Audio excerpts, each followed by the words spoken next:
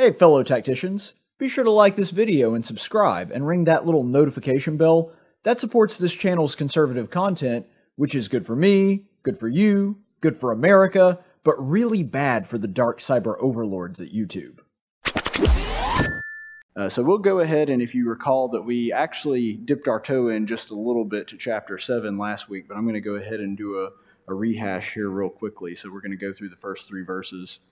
For this Melchizedek, king of Salem, priest of the Most High God, who met Abraham as he was returning from the slaughter of kings and blessed him, to whom also Abraham apportioned 1/10 of all the spoils, was first of all, by the translation of his name, King of Righteousness, and also King of Salem, which is the King of Peace, without father, without mother, without genealogy, having neither beginning of days nor end of life, but made like the Son of God, he remains a priest perpetually.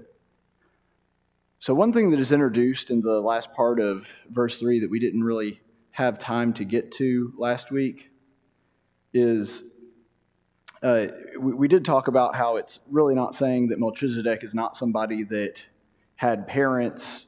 He's not somebody that didn't die. He's not, like some religions and some sects believe the Apostle John is, to where he just lived continually and is still alive, roaming around today. That's not what the Hebrew author is saying.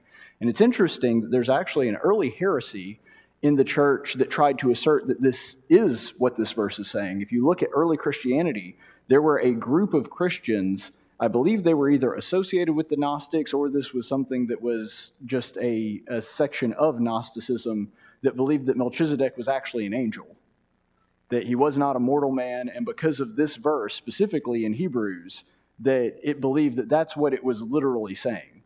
But that's not what is actually being presented here by the Hebrew author. What he's saying is, from the biblical perspective, we have no record of this. And so, for theological purposes, Melchizedek is somebody that does not have father, mother, genealogy, and he doesn't die. It's not saying that the man Melchizedek that met Abraham literally had that going for him. What it is suggesting is, from the biblical perspective, that is not a thing that is recorded anywhere in Scripture. And so just as the Bible sees it, it does not record him as being a priest only for a certain amount of time, or somebody that had to become a priest at some point in his life and then continued his priesthood. From the Bible's perspective and from what we know about it, the Bible views him as an eternal priest that has neither beginning or end. The only time we ever meet Melchizedek, he's already a priest. And so far as we know, he never died or gave up that priesthood, at least from the biblical record. Now, obviously, we know that eventually he did die, but from the perspective of Genesis, the argument that is being made here in Hebrews is that is not something that the Bible records or talks about the cessation of his priesthood. And so you have to remember that Aaron actually didn't have this, right? He became a priest. We know that. We have that recorded in Exodus 28:1. So we know that there is a time where God calls out to Moses, says, "Bring your brother before me, and I'm going to make him a priest." He had to take the oaths. He had to be anointed. There's a process that goes through that. But from the Pentateuch, from the biblical record, which, remember, was written by Moses, that's not the case with Melchizedek. He just is a priest when he shows up, and he never stops becoming a priest. And we also see that this same thing happens when in regards to Aaron's death. We see that there is a point where Aaron ceases to be high priest, and that takes place in Numbers 20, verse 28. And Moses stripped Aaron of his garments and put them on his son Eleazar. Aaron died there on the mountaintop. Then Moses and Eleazar came down from the mountain. So here we have a recorded, verified biblical account of Aaron, who was the high priest at one point. Now he's not. His priesthood is not something that is innate in him, in other words. Aaron is the high priest, but that is an office he only held for a specific time. Because when this happens and Moses takes the priestly garments off of him, even before his death, at that point, Aaron is no longer high priest. That never happens to Melchizedek anywhere in the Scripture. And then we see a little bit later in the same story, Eleazar, who was the one that this office was passed on to, that is taken away from him as well in Joshua 24:33. And Eleazar, the son of Aaron, died, and they buried him at Gibeah, and the town of his son Phinehas, which was given to him in the hill of the country of Ephraim. Now, we know, continuing on from this account, that actually Phinehas is the one that becomes high priest after this. And so we see this succession in the line of high priest. First it's Aaron, then it's Eleazar, and then when Eleazar dies, that priesthood transfers on to Phinehas.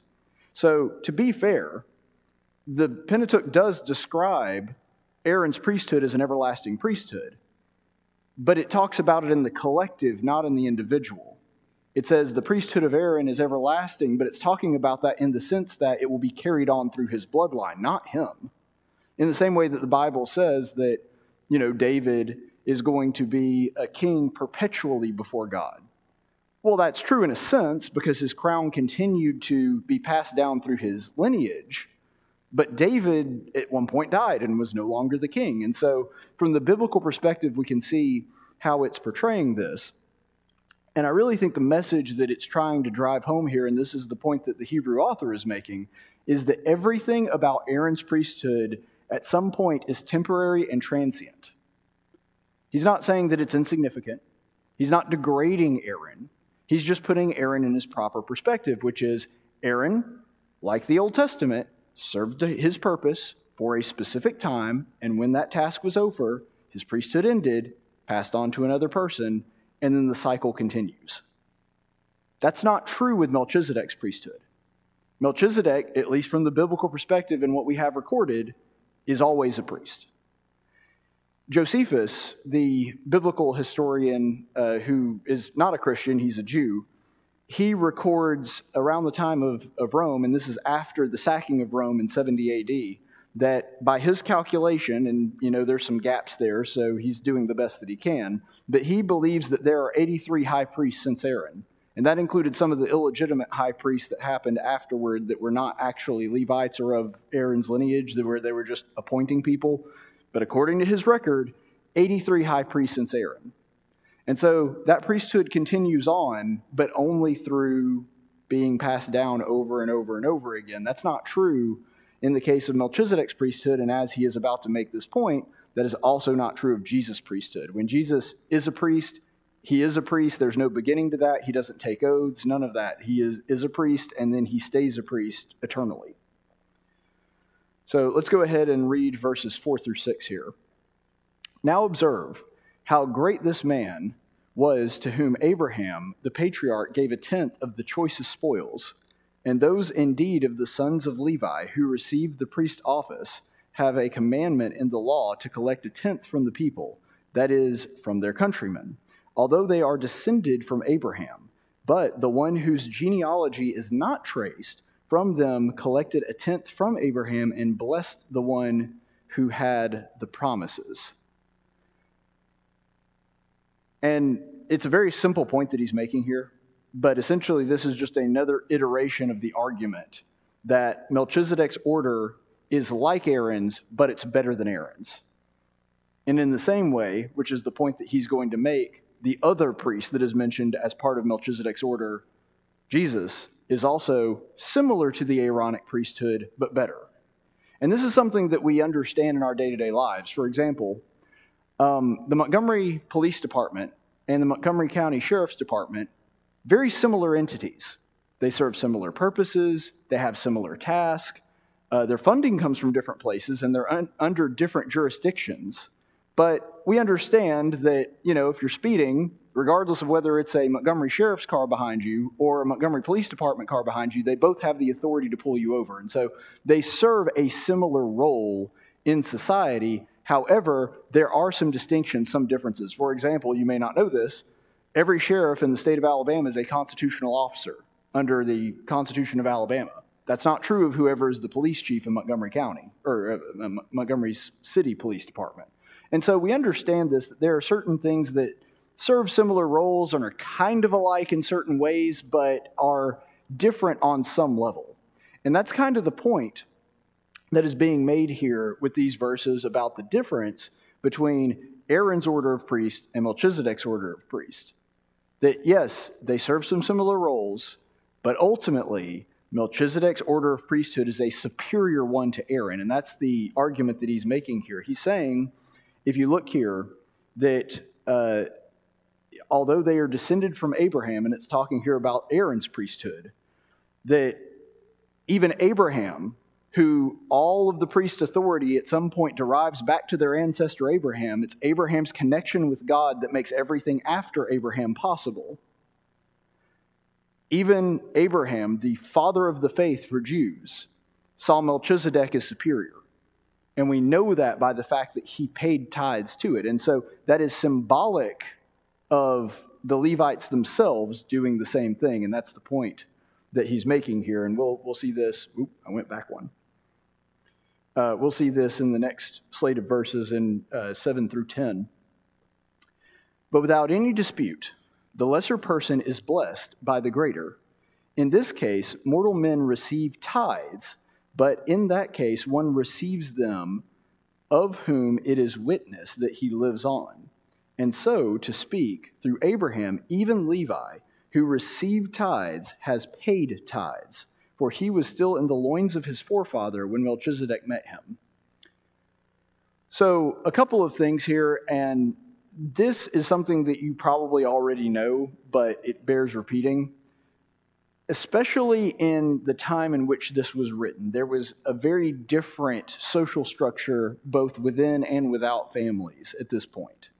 And that is, there was a much greater emphasis on the superiority of the father. You know, you didn't have dads that wanted to be their sons' buddies as much back then. It was just wasn't a thing that happened. There was a level of respect and reverence. I mean, think about this. One of the 10 commandments is honor your father and mother. And so this is something that they would have taken extremely seriously. And so he's saying the lesser person is always blessed by the greater. This is something that speaks to that father-son or father-daughter relationship, that you have the superior person bringing blessings down upon the inferior. And this was true in a religious context too. You know, the priest actually had the ability to bless people. We see this happening in the Old Testament, that they would offer blessings to faithful Israelites for things. Now, they didn't have the kind of authority that Jesus did, but the point is they could offer blessings for Israel. They could offer up prayers and sacrifices for Israel. And because they were the higher in the spiritual hierarchy, as it were, they were able to offer blessings to Israelites. And in turn, just like Melchizedek offered a blessing to Abraham, what he's saying is this is an acknowledgement by both men. Remember, there's very few verses that we have that talk about Melchizedek. It's just a few verses in the book of Genesis. And yet, from that one story, we have the basis for this entire argument. That when Melchizedek meets Abraham, Melchizedek gives a blessing, and then Abraham reciprocates with tithing. So both men are engaged in practices that portray the truth that Melchizedek is the spiritual superior to Abraham.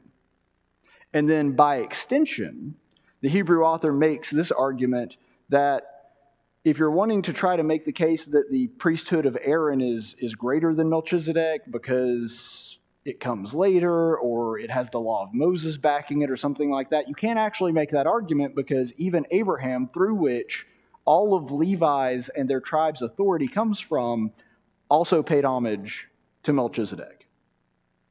And that's the point that he's making. And this is a concept that might be a little bit foreign to modern readers. And I think that that's why the Hebrew author hedges his language just slightly here, where you look at it says, it could even be said, or in the New American Standard here in verse 9, so to speak, through Abraham, Levi also paid tithes.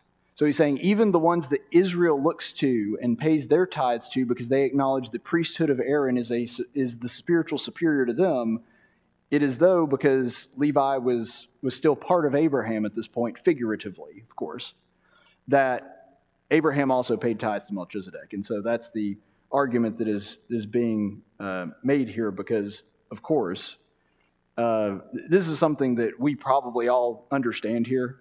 I mean, we're all football fans, right? Most of us, at least. So, like, if Auburn beats Tennessee and then Tennessee beats Georgia, well, then obviously Auburn could beat Georgia, right? Now, that doesn't always play out in reality the way that we would like it to sometimes. But my point is, this is something that we understand. And so this same sort of transitive property that we see figuratively is happening and being played out in the book of Hebrews. So let's go ahead and look at the next few verses. So if perfection was through the Levitical priesthood, for on the basis of it the people received the law, what further need was there for another priest to arise to the order of Melchizedek, and not be designated according to the order of Aaron? For when the priesthood is changed, of necessity there takes place a change in the law also. For the one about whom these things are said belongs to another tribe, from which no one has officiated at the altar. So, what he is trying to convey to the audience here is that the Aaronic priesthood is so central to the law of Moses that it cannot possibly be uprooted unless there is a change to the law also. So this is an interesting sort of chain of events that we see unfold in this chapter, is that he makes the first argument that Melchizedek's order is superior to Aaron's order.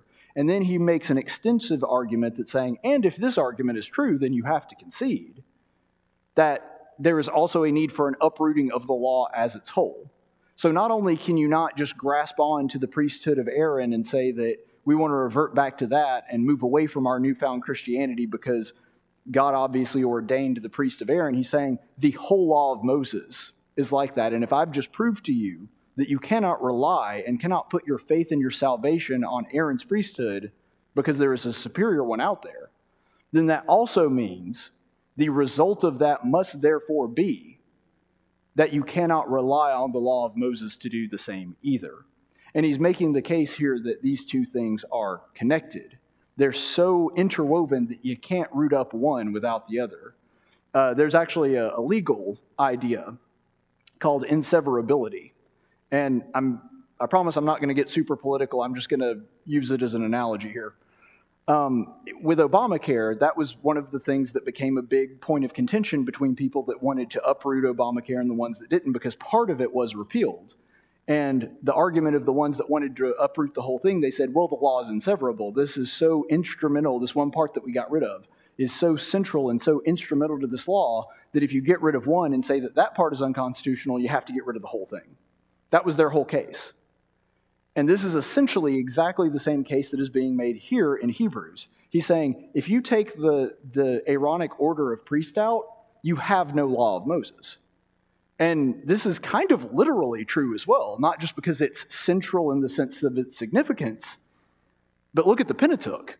What's in the middle? It's Levi. It's the book of Leviticus, which contains all of the laws pertaining to the priesthood.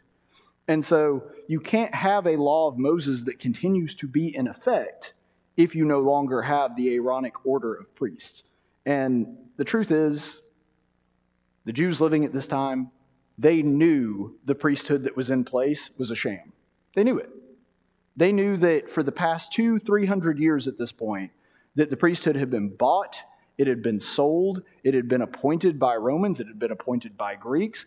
There's one case where one priest actually kills another priest to become high priest. And so there's absolutely no question at this point that the high priesthood that is existing in Jerusalem at the temple at this time is a complete sham. It's nothing like what was commanded by the law of Moses.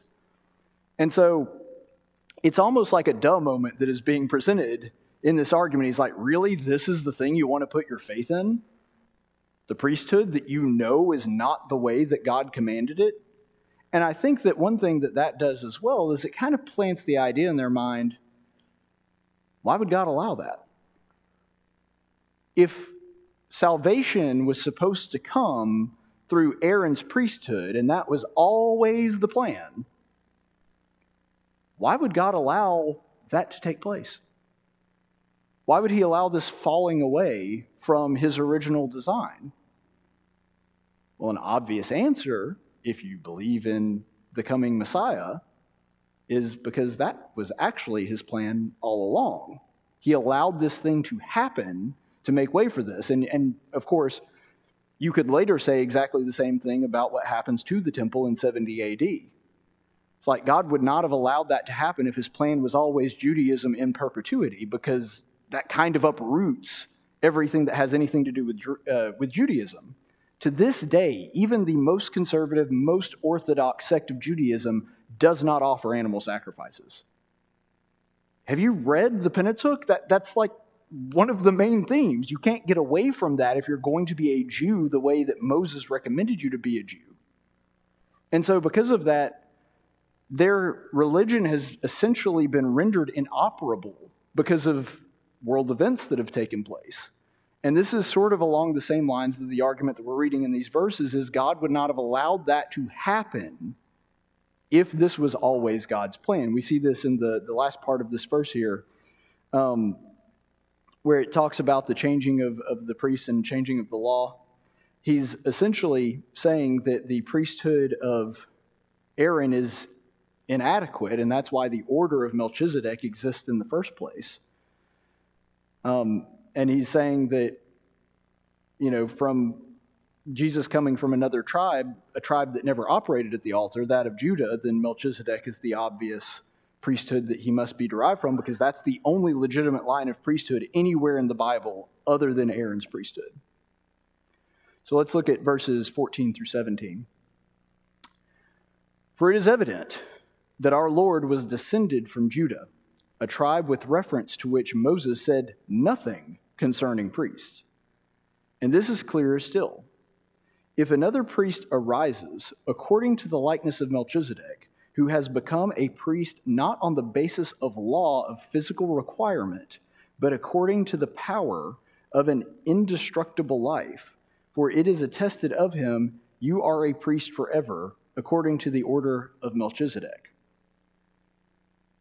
Now you remember, because we read the psalm that this is coming from, that when this psalm is being referenced, that is the exact wording of that psalm. You are a priest forever.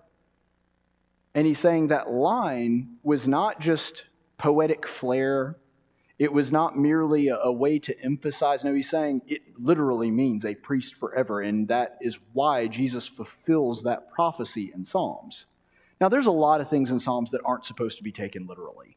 It's poetic verse, and we understand this. There's certain things in poetry that are sort of drummed up and they're sort of made fancy. There's nothing wrong with that at all, but they're not supposed to be taken literally. And so, especially for someone that lived before the time of Christ, it would not have at all have been out of the norm or an incorrect interpretation to assume that when it says you're a priest forever, it's just emphasizing the importance of Melchizedek's priesthood and the ultimate authority of God's king, which is the subject of that psalm. But can you imagine, this is a song that you've probably sung your whole life. It would be like, to us, Our God is Alive, or I Stand Amazed, or one of those old standards that we're familiar with. And then the Hebrew writer is going back and telling them, oh yeah, by the way, this line that you sing, that you've been singing your whole life, that's actually literal. And it was talking about Jesus. And so what's happening here is he's making the point that this is essentially a double prophecy. Because just like Melchizedek is symbolic of Christ before he came, a couple thousand years before he came actually, in the same way that Melchizedek is a shadow of Christ and something that is supposed to point to him. We see 1,000 years later, David also giving a prophecy using the symbolism of Melchizedek pointing towards Christ. And so the Hebrew author is saying this is a double prophecy, that it comes from Genesis and then it comes from this song that you guys have been singing your whole life, and it's been realized in the person of Jesus. How can you say with a straight face, I want to go back to the old way after seeing that? That's the argument that he's making here. And again, this is from a strictly rhetorical standpoint, another example of a diatribe. Essentially what is happening here is that the Hebrew author is doing exactly what we were talking about a few weeks ago, which is anticipating a possible rebuttal of his argument and then heading it off at the pass, basically getting ahead of the argument before somebody tries to counter it. And so that's why he's talking about this dichotomy between Melchizedek and Aaron's priesthood is he's saying that I know that what you're going to say is, yeah, Moses didn't say anything about anybody from the tribe of Judah being a priest. And the Hebrew writer is saying, yes, you're exactly right, because there was a better priesthood earlier that was established that was always intended to be the priesthood of Jesus. It supersedes any physical connection whatsoever. Just like Aaron's priests were all connected by blood, it was all physical. You know, Eleazar had his blood, Phinehas had his blood. All of the legitimate priests throughout Israel's history, they were descended directly from the blood of Aaron. So they had a physical, fleshly connection back to God's ultimate will for that priesthood. He's saying Jesus has no connection to that, and he's so superior that he doesn't even need one. That's what's actually going on here, is that just like Melchizedek is a priest forever, it says, not based on the physical requirement, but according to the power of an indestructible life. It's God's authority on which Melchizedek's priesthood rests. And the same is true of Jesus. In the same way that Melchizedek doesn't have that beginning or end of life in the biblical record, Jesus is an eternal priest. And that's why he is better than the priesthood of Aaron that had to be passed along generation to generation. Any thoughts or comments on that? I've been talking a lot here, and I apologize for that, but that's a good point. He said nothing versus he said, don't do this. There's not a negative command here. Now, it is true that the Bible absolutely says nobody can be a high priest or a priest of Aaron or a priest of the Levites unless he comes directly from Aaron's lineage, but he never says that another priesthood couldn't arise from another tribe. So that's an interesting point. I had not thought of that. Let's go ahead and look at the next couple verses, unless anybody else had anything. All right. This is verses 18 through 22. For on the one hand, there is the nullification of a former commandment because of its weakness and uselessness, for the law made nothing perfect. On the other hand, there is an introduction of a better hope, through which we come near to God, and to the extent that it was not without an oath. For they indeed became priests without an oath, but he with an oath through the one who said to him, the Lord has sworn and will not change his mind, you are a priest forever. By that same extent, Jesus also has become the guarantee of a better covenant. What hope did the law offer? Along those same lines, that the law could not save. I actually remember, because, of course, the world celebrated Easter recently, there was actually somebody that made the tweet that Easter is transcendent, and you don't have to be a Christian to appreciate Easter because we have risen above such labels, and, this is the way that you can save yourself. And I was like, I don't know what seminary that guy went to, but clearly he wasn't paying attention. I don't know of any branch of Christianity that does not make the case that we couldn't save ourselves. If there's a guy that is out there swimming, the lifeguard doesn't need to go out there unless he's drowning. Like the idea that Jesus would have come to die even though he didn't really have to, read the Garden of Gethsemane. It's clear he didn't want to be there. He wouldn't have done it unless it were necessary. And that's the point that the Hebrew author is making here. He's saying that the law offered no hope, which is the reason Jesus was here in the first place. If it did, there was no reason for the order of Melchizedek to exist. There had to be a better solution waiting in the wings. And this again goes back to Psalm 110 that we were just talking about with this reference here. God has changed his mind in the Bible. That's true. We see occasions where, now, God does say, I am the Lord, I change not, so his nature doesn't change. But there are times where God was kind of going one way and decided to change his mind on that. We see that when he was angry with the children of Israel with the golden calf. He says, okay, I'll relent from my plan to destroy Israel and just raise up my line through Moses. Okay, you know what? I'm going to refrain from doing that. And so we do see clear indications from the Pentateuch of God occasionally changing his mind about something. But he says, on this, not changing my mind. The person that is the focus of Psalm 110, which of course we have revealed through the book of Hebrews, was always supposed to be about Jesus. He's saying, I'm not changing my mind on this one. He's a priest forever. His priesthood extends all the way back to creation, all the way forward into eternity. There is no cessation of Jesus' priesthood.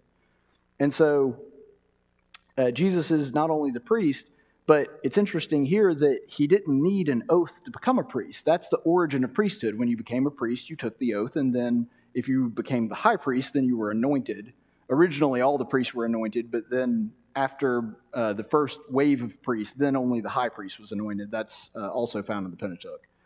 But Jesus is the one that became a priest without having to take an oath, because he merited his priesthood.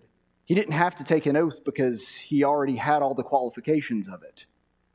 I mean, Jesus wasn't going to break his oath or do something that would have besmirched the priesthood, and because of that, he never had to have an origin point for his priesthood.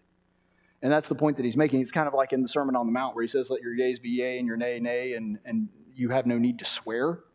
Well, that's what it's talking about here. Jesus' character and merit was so high above the requirements for being a high priest that his priesthood was eternal. He didn't have to earn his way into the priesthood. And ultimately, this is the point of what Jesus was always going to come for. He is the guarantor or the guarantee of a better covenant. Because again, he wouldn't have had to come if the covenant that existed between Israel and God remained intact. Almost immediately. They're on Sinai. God's presence is felt in the mountain. They hear the voice of God. And then Moses speaks on God's behalf. He gives them the covenant. He says, and if you keep my commandments and if you do all these things, I will be your God, you will be my people, and you will have my special blessing. And they said, yes, we love that. Sounds good to us. We're on board. Moses goes up the mountain. They start working on the golden calf. I mean, we don't know the exact timeline, but it seems like 5 minutes.